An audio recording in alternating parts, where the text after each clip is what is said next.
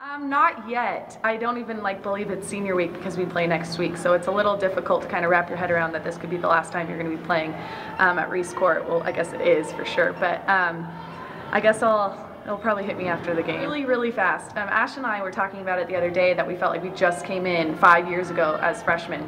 So this whole program has just kind of flown by, but especially this year, I just feel like season just flew by. I love the relationships that I formed with all of these players in here. I mean, some of my best friends are in that locker room and on the court with me, so I just cherish all those. Yeah, for years to come, being close around here, I'll probably be on the roster. Actually, no, it hasn't. A few weeks ago it did, and I was like, oh my god, but now it's like, it should be here already, and it's not. It's freaking me out. Yeah, just want to go out strong. Want it to be a good last game, enjoyable, fun, just a memorable game.